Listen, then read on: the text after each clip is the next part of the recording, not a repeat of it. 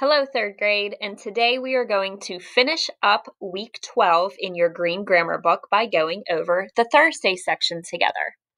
Number 1, use the subordinating conjunction to combine the two sentences. Label the independent and dependent clauses of your sentence. She turns 9 this year. She will get her own computer. And the subordinating conjunction they want us to use to combine the sentences is after. So here's how I envision it making the most sense. Let's start with actually that subordinating conjunction after and write, after she turns 9 this year, comma, she will get her own computer. Now you can see the two clauses of our sentence. The first clause is after she turns 9 this year. Now think, can that by itself be a complete sentence? After she turns 9 this year?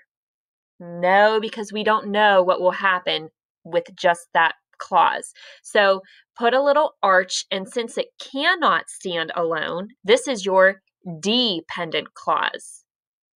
Now, the second clause is, she will get her own computer. Hopefully you can hear that by itself could be a complete sentence. Therefore, that clause can stand alone and is independent. Okay? So, she will get her own computer is an independent clause of that sentence. Number 2, identify if the sentence is simple, compound, or complex. Look at the first clause. The parade will be canceled. Could that be a complete sentence on its own, do you think? The parade will be canceled.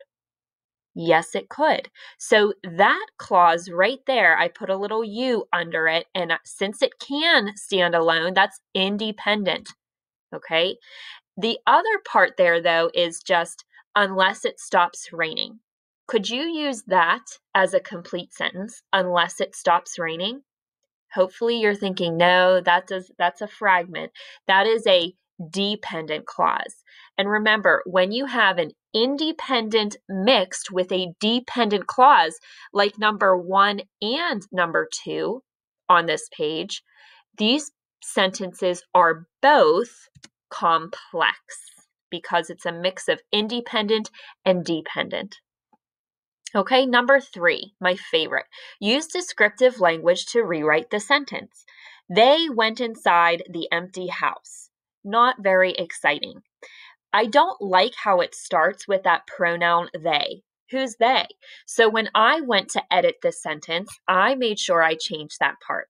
I wrote, the group of friends courageously explored the old, abandoned house. Now, I added a lot to this particular sentence. You do not have to add all of that. You can just maybe add a few adjectives maybe to describe the house, like old or abandoned. You could say they nervously went inside if they're creeping in, or a haunted house, maybe you were thinking. But anything that you can do to make that more descriptive will improve that sentence dramatically. Number 4, find a word with a prefix or suffix that matches the definition in parentheses. I will take my time and not produce blank work. Ooh, without care. What's a word that means without care? Your teachers never like if you do this on any kind of assignment. We like you to use, we like you to be full of care or careful. But if you're without care, that's being care. Do you know the suffix? Careless. Right. Okay, so I will take my time and not produce careless work. That's the goal that all of us have for you. And finally, to wrap up this week with number 5, it wants us to use context clues to determine the meaning of the underlined word. This is a good vocabulary word for you to know. The irate customer could hardly contain her anger after being treated so poorly. Okay, can you envision this in your head? If someone is being described as irate, that means that person is very angry. Okay, thank you so much for joining me this week. I will see you back next week to go over week 13.